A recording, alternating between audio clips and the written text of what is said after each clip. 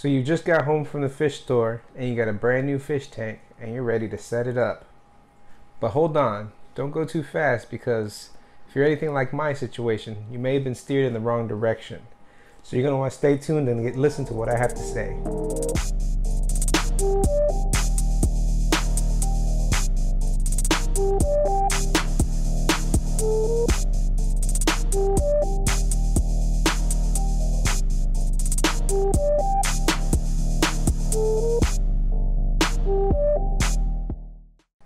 So it happens far too frequently where someone comes home from the store with a new fish tank and they've been told just to let their fish tank sit there for a week so that it could cycle on its own, which does not happen. Now, it can be very exciting and you can become very anxious at first because you got a tank, now you just need some fish to go in it, and you want it in there. It's the whole purpose of getting the tank. But the process that needs to take place is called the nitrogen cycle. You're essentially creating an ecosystem where your fish could live and thrive while you only have to provide them with minimal care. If you do not go through this process, you're going to end up with fish deaths, and it's become very frustrating. I went through it and I didn't understand why they were dying, and no one at the store could seem to explain it to me. So as a beginner, this is by far the most important video you're going to watch, and it's going to take a lot of patience from you, and keeping fish is supposed to be fun. Now this first part may be a little bit more difficult, but I assure you once you get through this, it'll be a lot more enjoyable and you can go through your life enjoying your fish. So the first question is, what is the nitrogen cycle? The nitrogen cycle is essentially the process of building up beneficial bacteria that will convert waste from ammonia into nitrates. Now beneficial bacteria will colonize things like your gravel, your filter media, as well as any hardscape you may have in your tank. One thing that gets confused a lot is that beneficial bacteria does not live in your water column. Therefore, transferring water from one tank into another tank does not assist in the cycling process. Now the three stages are going to be ammonia, nitrite, and nitrate. These are also referred to as your parameters. I highly recommend you get an API Freshwater Master Test Kit because it's going to be more convenient for you in the long run, and also because you're probably going to need it several times, not only during the cycling process, but as you keep fish, you're going to have to use it eventually. Now, going back to the store, it's typically free to test your water, but it can become an inconvenience. Now, the first parameter, ammonia, is highly toxic to fish. It's produced through fish waste, uneaten fish foods, as well as rotting plants. This is how the typical cycling process will work. You're going to want to start off by testing your tap water because you want to know the original parameters that are in your tank. Once you choose the cycling method, ammonia should be present in your tank. Nitrites and nitrates should not read above the original levels that you got on your tap water test. Next, nitrites will appear. Nitrites appear because a beneficial bacteria has colonized that's converting ammonia into nitrites. Now this is a slow process, so you should still have some ammonia in there, but it'll be less than what you originally had because they were converted over to nitrites. Then lastly, nitrates will appear. So now your ammonia should pretty much be gone. You should have low levels of nitrites, and now you have nitrates available.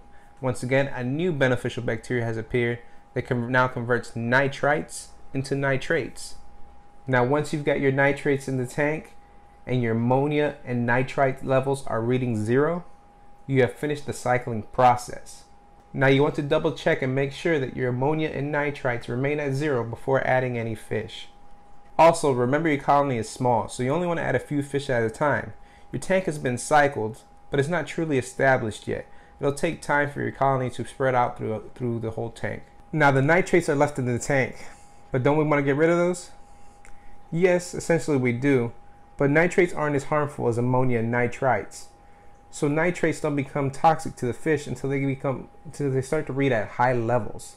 You'll start to see them get to 40 ppm, which means parts per million, and you'll understand more about that once you get it to look into your API test water kit. Now, the methods for removal of nitrates can only be done in 2 methods that we're aware of. First one is plants, and plants will assist in the removal of nitrates by consuming them. It's a nutrient that plants consume in order to photosynthesize. Now to truly get rid of nitrates, you're going to have to do the maintenance. And what that means is you're going to have to do what's called a water change. Typically everyone does a 10 to 20% water change on their fish tank at least once a week. This will usually control the levels of nitrates so they don't get exceedingly high. Now the amounts you change can depend on your stocking as well as what type of fish you have in the tank. So you'll want to look into what the proper water change process is. Now I'm going to give you a brief breakdown on each cycling method. It's going to be up to you to do additional research on the one that best fits you. So the 5 cycling methods we're going to discuss today will be 1 with fish, 2 with boosters, 3 fishless cycle, 4 plants, and the 5th one seeded or already cycled media. So the first method is with fish. Now the fish in method will require a lot of monitoring and a lot of work on your part, so keep that in mind if you're going to choose this method. Before we move on though, I just want to make sure you know that you need to dechlorinate your water prior to adding any fish in it. So if you live in an area where you're utilizing tap water, there's probably going to be chlorine in there. So what you're going to want to do is use a chemical, when I use is C-Chem Prime, and it'll dechlorinate the water for you. Now with the fish in cycling method, it's likely that the fish may die. Now that's an unfortunate thing, but it happens with a lot of beginners because we don't truly understand how to properly take care of the fish during the fish in cycle. If you were a more experienced person, you might be able to adjust the tank's parameters to save the fish. During the fish in cycle, you're going to feed your fish very sparingly, okay? Only once a day. The fish in method is the method I chose to do with my cycling. Now I wasn't really aware of all the options out there, so you're already a step ahead of me than when I started by watching this video. Now the fish in method can sometimes be considered a little cruel because fish deaths will occur at times, as well as it's pretty hard on the fish because they're going to have to go through high levels of ammonia at times and survive through it. This is why when you do the fish in method, you want to make sure that you choose a hardy fish. If you choose a weaker fish that's not used to tolerating different levels, it's going to die on you immediately. So a lot of people like to use feeder fish or danios or sometimes even guppies. Now the second method is boosters. Things like instant cycling, Tetra Safe Start, C-Chem Stability. Now be careful when you pick these up at the store and always check the expiration date because a lot of these things only have a short lifespan. So I find the booster method to be the least effective method. The reason for this is in their fish tank there's going to be hundreds of species of bacteria in there. Now what they do is they bottle up a few of these species in this bottle, and it's not nowhere near as much as an established tank. Therefore it's not very effective. Another thing that I've heard is when you do water changes in this method, it could actually interrupt the cycle. The third one is the fishless cycle. This is probably the most intriguing to me because you don't have to have any fish in the tank while it occurs. You're just going to get household ammonia, liquid ammonia, and pour it in your tank, and that's going to raise your ammonia levels for you. Now the only one to catch is make sure when you buy ammonia at any of your local hardware stores or whatever, you're going to make sure it's not scented, okay? The scented versions can be harmful to your fish once you add them into the tank. The typical method when you're adding ammonia into the tank is you want to keep it at about 2 ppm. So you're going to want to test your water every day to make sure your ammonia levels are consistently at a higher level so that it has enough food so that the nitrite bacteria as well as the nitrate bacteria can colonize. Another cycling method is just adding food into your tank. So uneaten food will eventually decay into ammonia.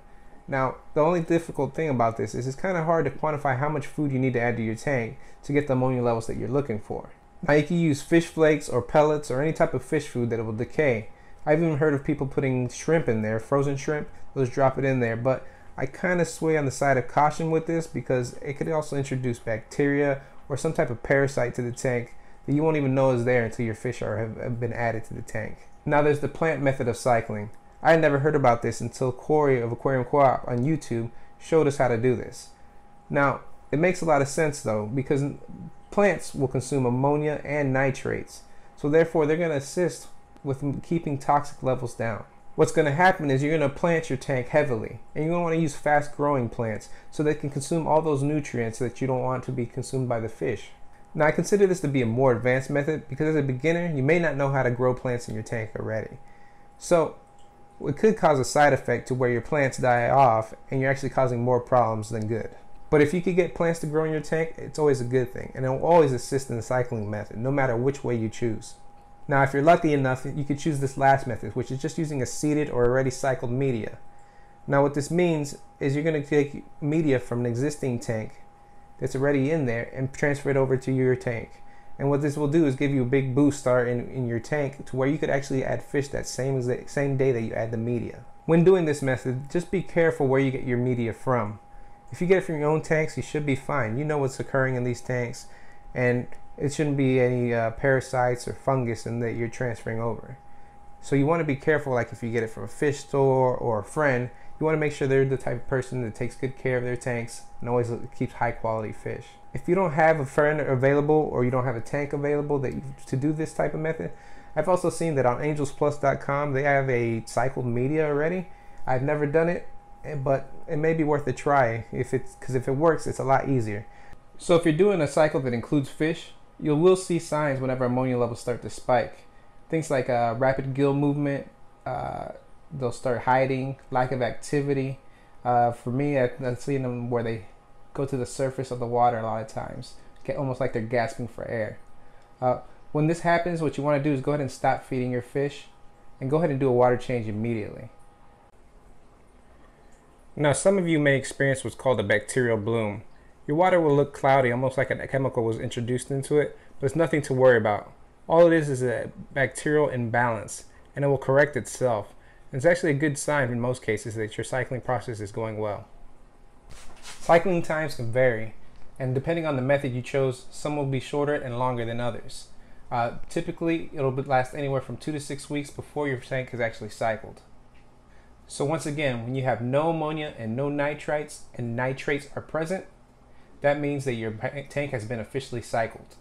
For your nitrate level, you never want it at 0. You're going to want to keep it between 10 and 20 ppm. And then do your water changes once it hits 40 ppms.